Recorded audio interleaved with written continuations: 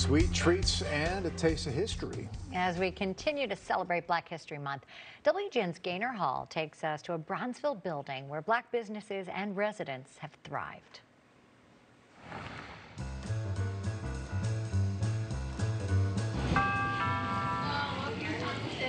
Homemade ice cream, cobblers, cakes at the corner of 47th and Wabash. Shawn Michelle's is serving up sweet nostalgia. I love ice cream. I literally love homemade ice cream. Yahya Muhammad started experimenting with recipes in grad school, for a time selling ice cream from the trunk of his car. I like to call it a journey of faith.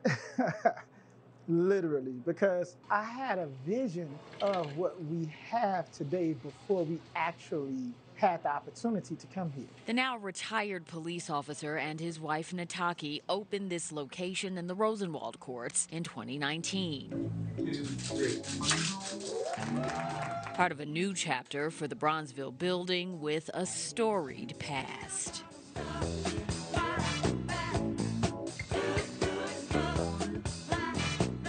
We stand on the shoulders of those who have paved the way for us. You're talking about the Rosenwald building. You know, you can go down a list of those who are just icons that lived here in the Rosenwald building. Quincy Jones, Marla Gibbs, Jesse Owens, Ralph Metcalf, Lorian Hansberry. Gwendolyn Brooks lived there for a time. Joe Louis lived there for a time. Mona Lisa, men have named you. And Nat King Cole, John H. Johnson, just to name a few. It was unbelievable. It was a world in itself. 91-year-old Gwendolyn Johnson lived in the building from 1932 to 1938. So on hot nights, you could walk around the roof, and if we had been good girls, my mother would give us ice cream, and we'd go and sit up there and eat ice cream on top of the roof, which was an absolute delight. Johnson's mother was an entrepreneur who owned a hat shop in the complex. And my mother took off like a butterfly and truly enjoyed it. We were always there. It was a way of her taking care of us. Construction of what was then called the Michigan Boulevard Garden Apartments was completed in 1929, right before the Great Depression. Rosenwald wanted to get things done. He was a businessman. Peter Ascoli is Julius Rosenwald's grandson and biographer.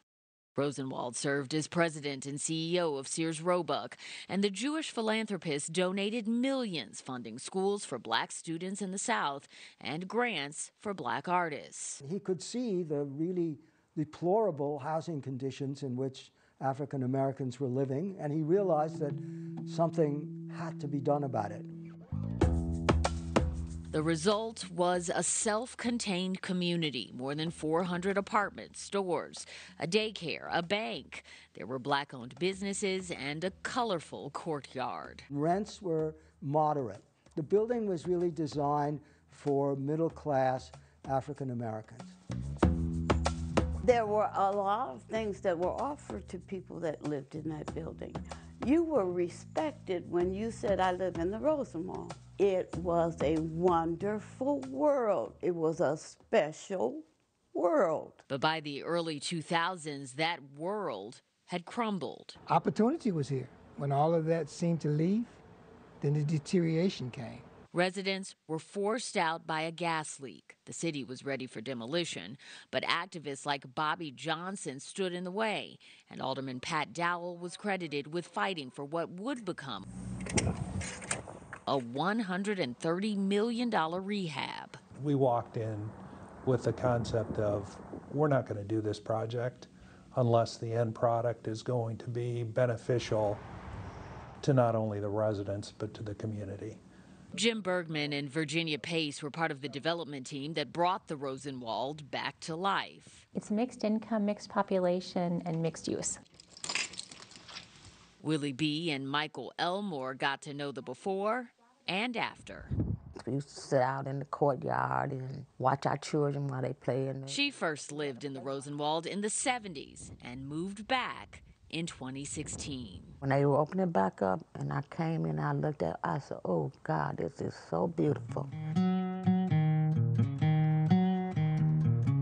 We have a diamond, a pearl, in the midst of the community that's rose again. And so to be here and to be a part of it, it's just wonderful. Congress recently passed legislation creating a Bronzeville Black Metropolis National Heritage Area.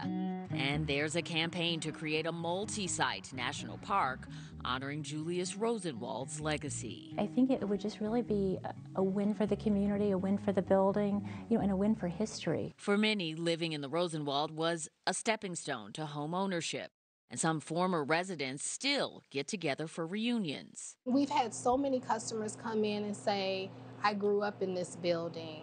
Wow, it's so nice to see this space here, this business here. What can I get started for you today? Shawn Michelle's is named after Yaya's late sister. You taste the ice cream, you experience it, Inspired by family and faith. The spirit of excellence, spirit of love. Thank you, have a good one. In Bronzeville, Gaynor Hall, WGN News.